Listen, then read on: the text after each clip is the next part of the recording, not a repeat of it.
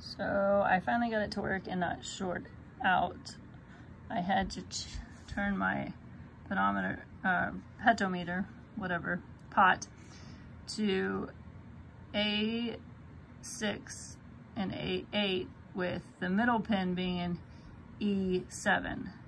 The directions for the one we have has all three of them in a line, and that's not how this one was, so I wasn't sure I would be able to put the cord running from AO to the middle pin in, but I was. And if you can see, it sits up and not all the way in, and I thought it needed to be all the way in, but apparently not. And then I have my orange cord running from here to negative, yellow from here to positive, and I have my 5V red cord plugged in, my black cord in the ground, and then green is in pin 13 to the positive side of the LED, and the resistor goes from the negative side of the LED to the to the negative side. So now it is not shorting out, and I can change the speed and make it blink slower.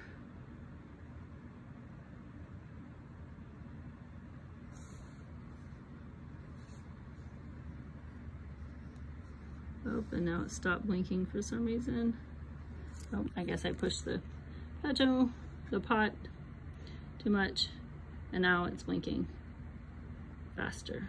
So it goes from slow to fast, and apparently it's very temperamental because it stopped blinking again. Or maybe that's because I turned it off. Yep.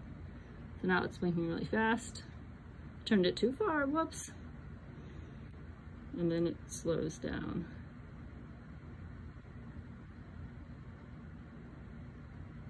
So, success, some frustration, because I thought this had to go all the way in, and that these wires couldn't share because the AO is going in the same one on the other side with as the peg is, the leg. It's hard to see, but it works. And so it wasn't really the cord, it was, I was shorting the circuit for some reason, though I don't quite understand what exactly was wrong, but it's all right. I got it to work, and I'll figure it out.